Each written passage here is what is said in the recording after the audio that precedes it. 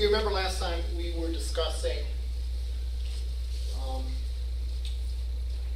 different ways that we could present information about Martin Luther King Jr. if our job was to create, say, a web page for high school students.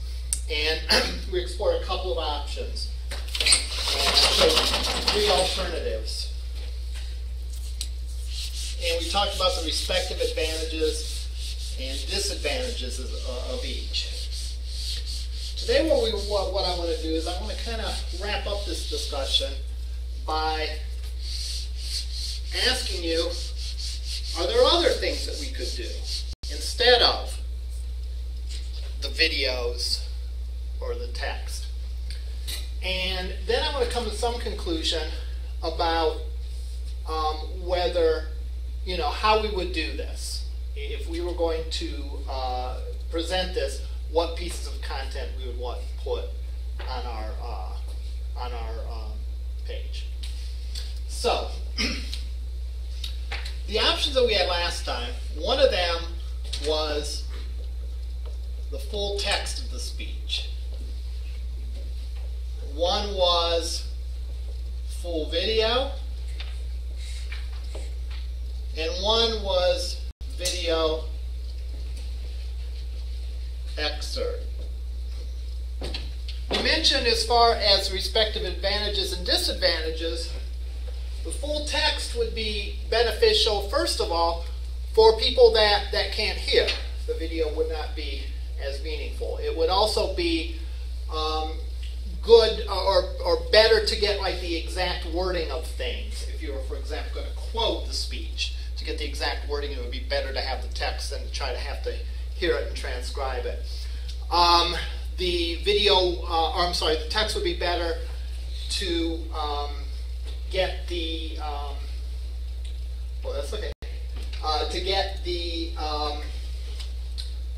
if there was trouble hearing a word because of the audio quality or whatever reason, the full text might be beneficial. One that I just thought of with the full text, a benefit, is you could possibly run it through some kind of translation software. If someone that spoke a different language could translate portions of it. And that's not as easy to do with a video. The video, we said, offered advantages as well. First and foremost, the conclusion is that the emotion comes much clearer, comes through much more clear in the video as compared to the text. The text, the text is meaningful. If you read the text, it is moving, but it's not as moving as hearing the speaker speaking. In addition to a few other things that we got from the video is we got a sense of context. In other words, we could see all the people that were there. All right? We could see how big of a crowd it was. We got a sense of when it was based on the style of clothing and so on, where it was, and so on. So the video kind of gives us, just non-verbally, some ideas of context. The full video, again, is good because it's comprehensive. The video excerpt might have the advantage of it might be focused on the most meaningful parts. These are 3 ways of doing it. In this class, we're going to study about 5 components associated with multimedia. We're going to study text. We're going to study images. We're going to study audio, video, and animation. Could we use all of these in our page? Yeah, we could, right? Text, we already talked about an example of that. Video, we showed 2 examples. Audio, we could certainly have an audio of either the full or an excerpt. That would give you the emotion, all right? Would probably not do quite as a good job saying the context. In other words, you couldn't tell it was set in Washington, D.C. from just the audio. You wouldn't get a sense of how many people were there. But you would get the emotion. And the other advantage is it probably would be a smaller file than the video, so it might play faster. Images, you certainly could have one or more than one image. That might fill in the gaps of showing context, because you could show in the images the size of the crowd and where it took place and so on. All right, so that would sort of fill in some of the gaps that the text doesn't provide. Animation. Could we use animation? And if so, how?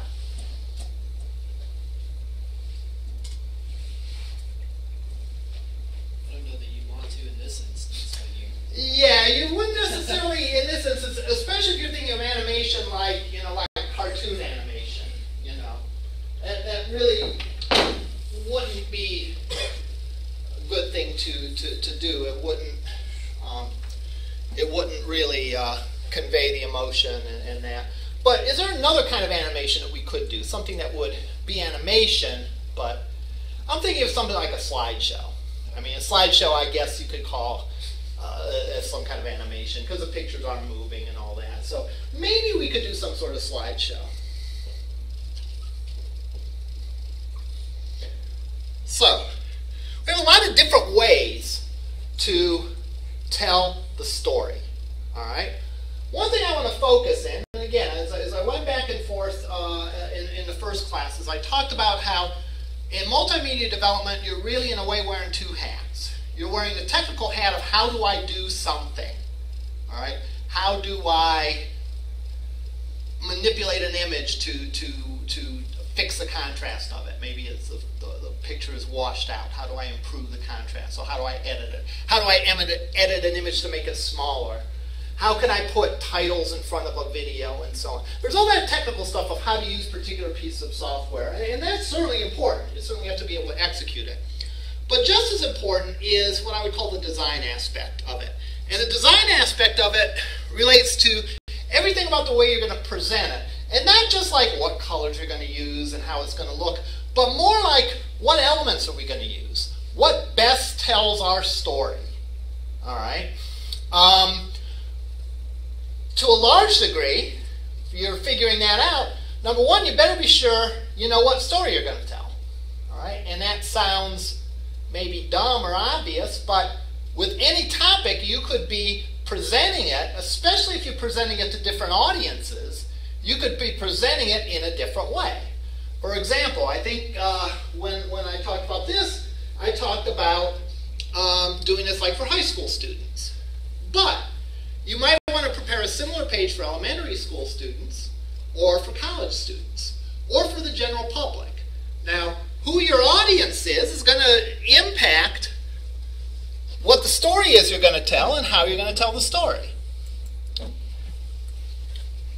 One thing that you have to keep in mind also is the goals that are involved.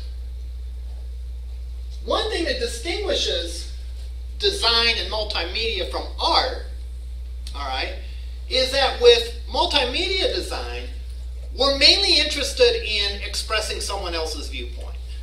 An artist typically is expressing their viewpoint, their perspective, their goals. Why did so-and-so paint that? They wanted to express something. All right. With graphic design, you're usually not expressing any of your thoughts. You're brought in to communicate someone else's thoughts to the rest of the world. All right.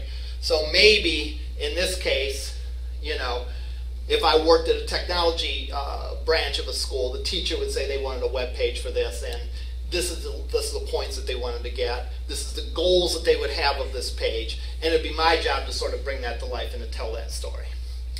The other thing you have to know about is the audience and their goals and their characteristics as well. Again, it'll tell a different story depending on who your audience is.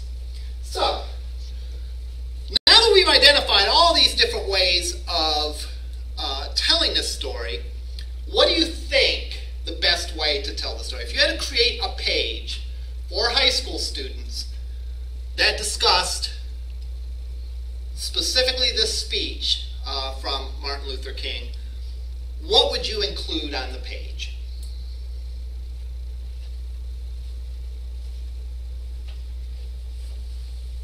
First of all, would we include all of these things? Probably not. I thought I heard someone say no. All right. Why wouldn't we?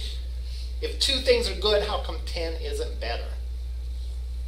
So it could become clustered. Yeah, it can become very cluttered. Remember that anything that you add on to a page has a potential to distract people from the stuff that's more important. All right. So therefore, if each one of these things could add some value to the page, possibly could have some good aspects of it, have some good characteristics. But that doesn't mean you use all of them, because by using all of them, maybe the slideshow would be neat, but maybe that would distract people from the video or the audio or whatever. All right. So one thing you want to be very careful about is you want to be selective, and you want to deliberately choose what you're going to use, and not just throw everything at the problem and say, well, we're going to communicate it that way.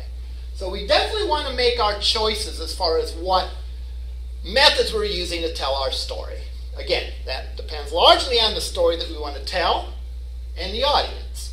So in this particular case, I'll tell you what, take 2 minutes and jot down on a sheet of paper in your notes or in your head if you want to.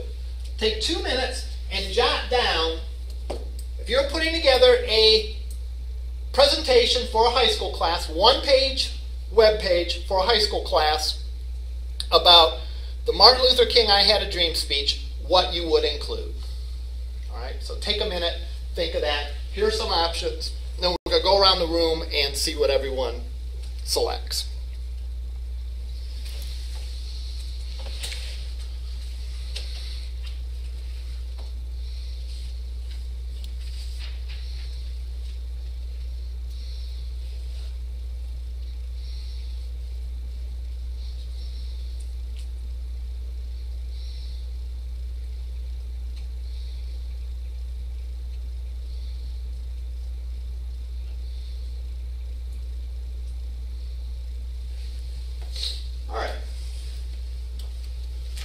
Let's just go around the room. What would you include on your page? The video. Full or excerpt? Probably an excerpt of like key points. Okay, video. And anything else? I put text of key points of the speech too. In the text you would put an excerpt. Yeah. Anything else? Okay. I would also do the video excerpt because, being in high school, you kind of just want the main point. Okay. And you have a short attention span too. Okay. And I would have pictures with text as well, like showing the, like all the other people Mhm. in that video. Mm-hmm. Okay. Anything else? Nope, that would be it. All right, go ahead. First of all, there'd be a title, Okay. text introduction. The introduction would include the basic rules you follow in journalism. Tell who, what, when, where, and why. Mhm. Then there'd be a video, Full or excerpt? excerpt, the highlights, the things he's most famous for. Okay. Then there would be a summary and concluding remarks. Okay, summary and conclusion. All right, next. Like you said, a title with an intro. Okay. I'd do a full video, but I'd have it linked into the segments of the Okay. important parts, like what you can do on YouTube. Right. And then at the bottom, the full text of the speech with images that correspond to the Okay. moments of the speech.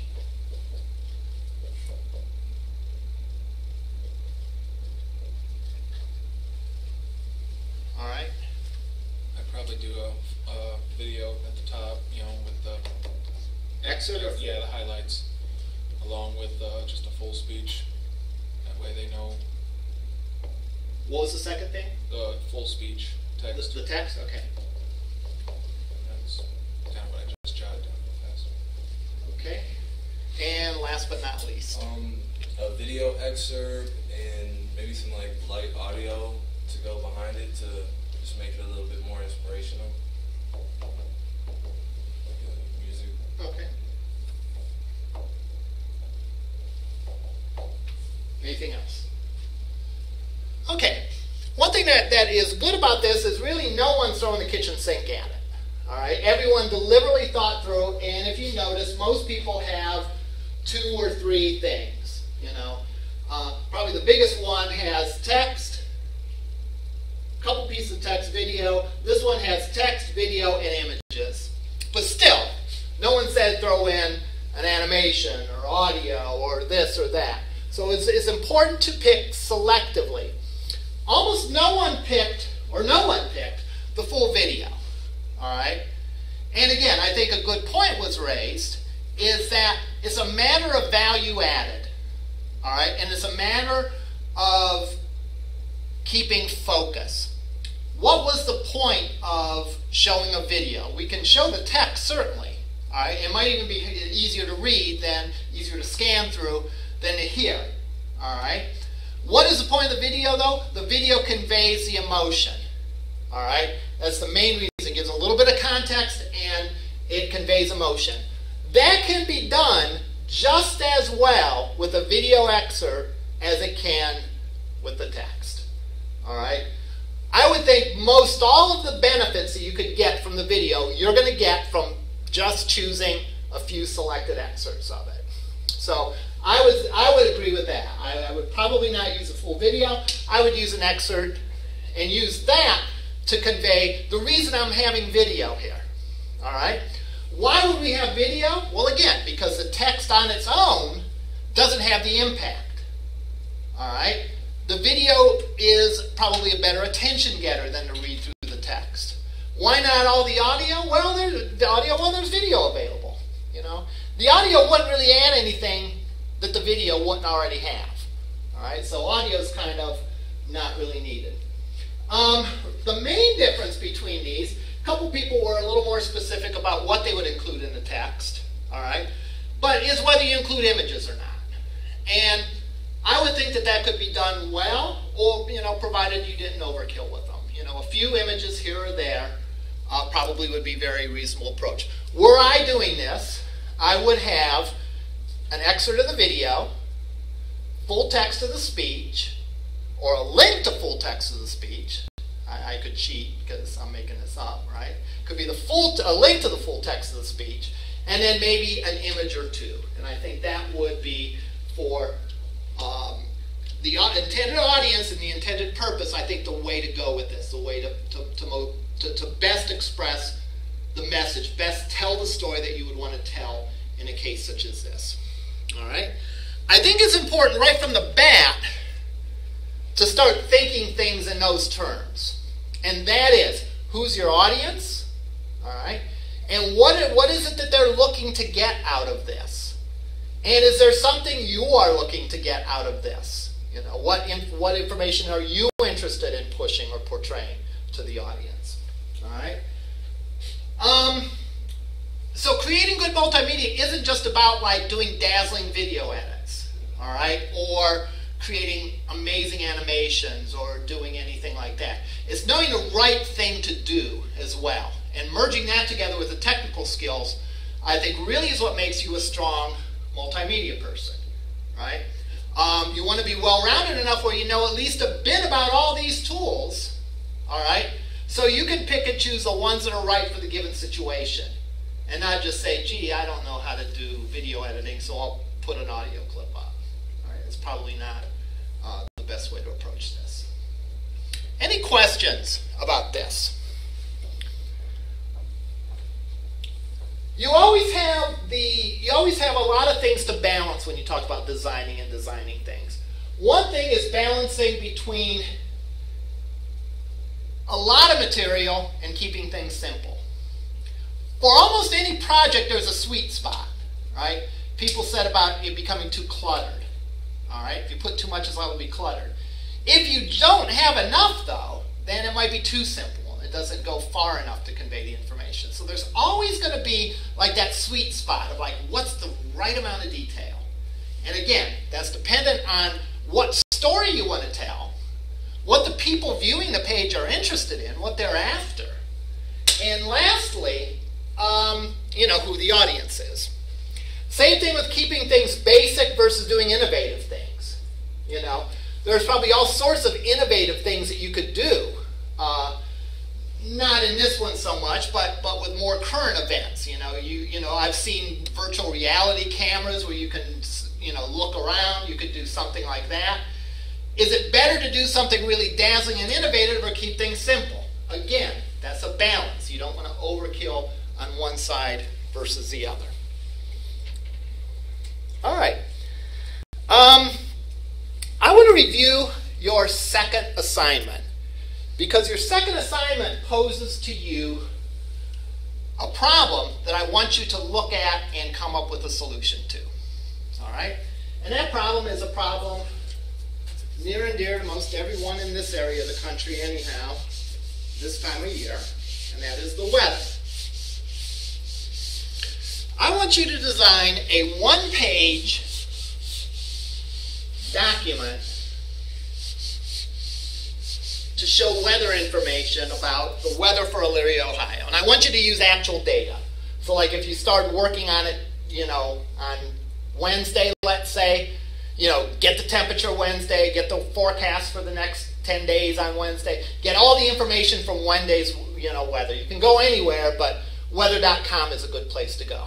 So let's take a look at the assignment, because there's a few points I want to make about it.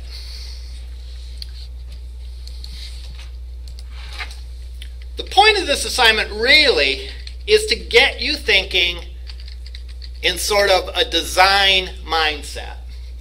And not a design so much as like how to make it look pretty, but the design aspect of what is the right information to include, what is the right information to exclude. So let's look at the assignment, and then we'll talk about it.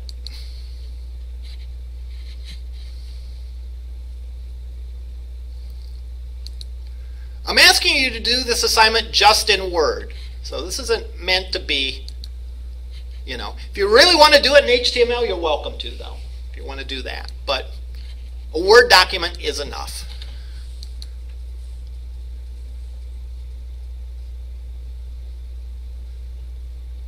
And here's what I want in this assignment.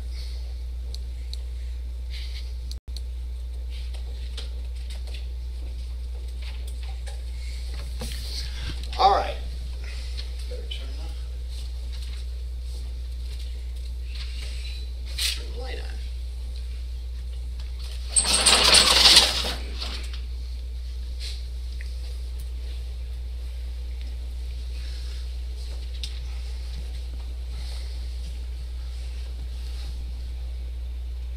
Remember, in the context that we're working in, our job isn't to express our feelings or express our artistic vision. Our job is to communicate something.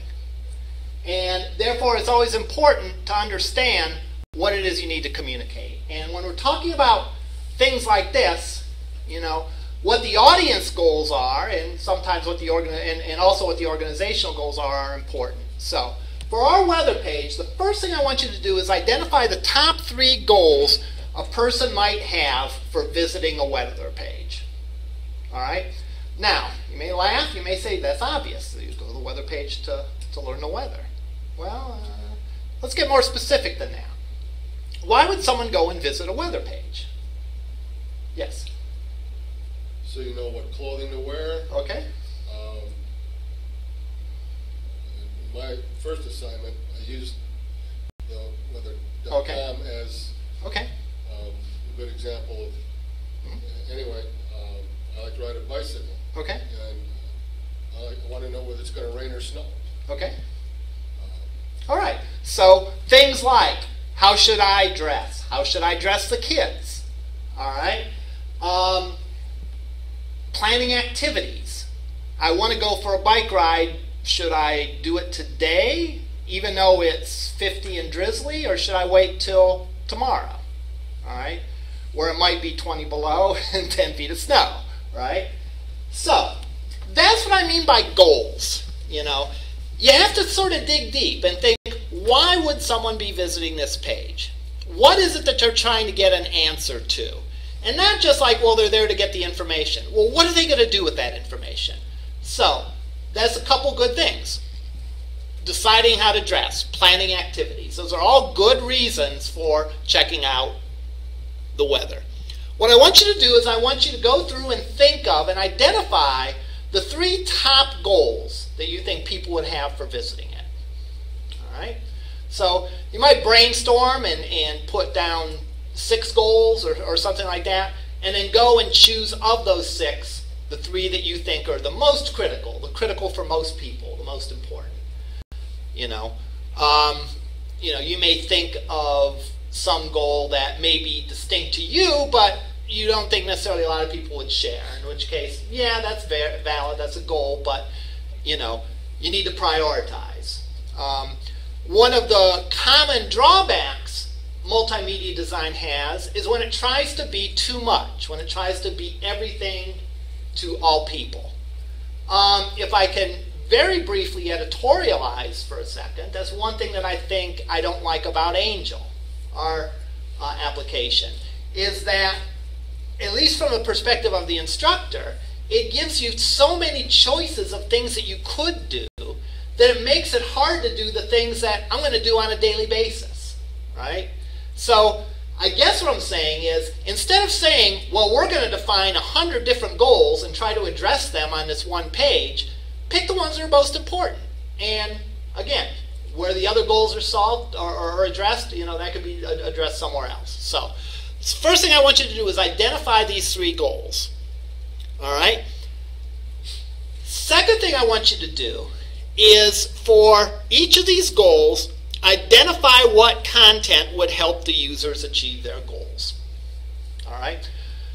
Let me give you a for instance in this case. If one of your goals is deciding what to wear to work tomorrow, content that would help you know that is what the temperature is going to be, 8 o'clock in the morning when you get ready to leave for work. All right? So that's an example of something that would help you get the information that you need.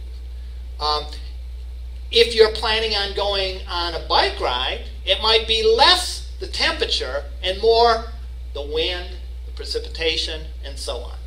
So for each of these goals, decide specifically what information would help the users achieve those goals. All right?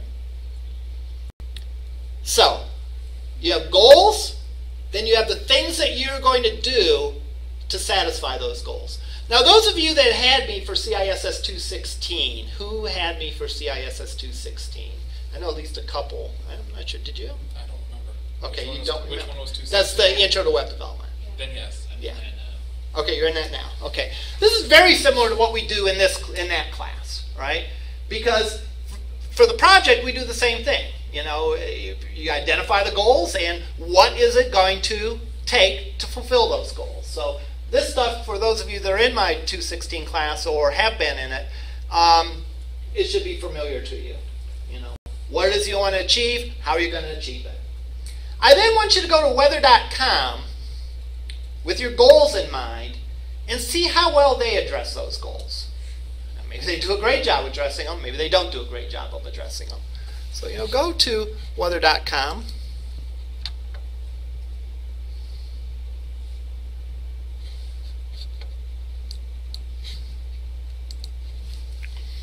And put in Illyria's zip code.